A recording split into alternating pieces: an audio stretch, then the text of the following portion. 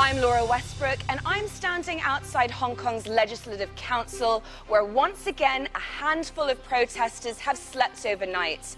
They're demanding that controversial extradition bill be scrapped and Carrie Lam, the leader of Hong Kong, resign. Well, we can go live now to Hong Kong and our reporter there. Let's cross live to Hong Kong, and we can speak to the BBC's Laura Westbrook. Let's go live to Hong Kong now. Laura Westbrook is there for us. Laura, Joshua now becoming the mouthpiece, isn't he, in a way, to explain what all these protesters are wanting the global audience to hear?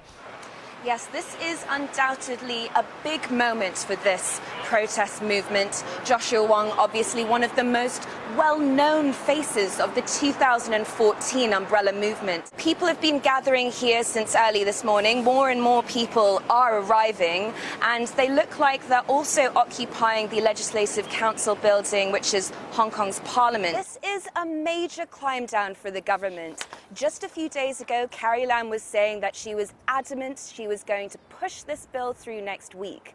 Now today she said that it's going to be suspended.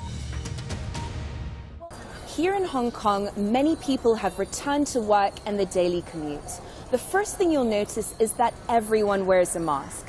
In fact, the Hong Kong government has promised to distribute free reusable masks to all Hong Kong residents. Maggie has been living with the debilitating symptoms of hypothyroidism for years. It's a condition where the thyroid gland doesn't produce enough hormones for the body's needs. I was feeling tired, sleeping all the time, really dry skin, your hair falls out, you get loads of spots, and it's just horrendous. You don't go out, you don't socialise. My life is just a nothingness. Hello and welcome. British police officers are in Turkey searching for 3 schoolgirls from London. It's thought they are planning to join Islamic State in Syria. The CIA believes IS may have up to 31,000 fighters in the region. And from that, it's estimated 20,000 of them are foreign recruits, travelling from almost 80 countries to fight with the extremist groups.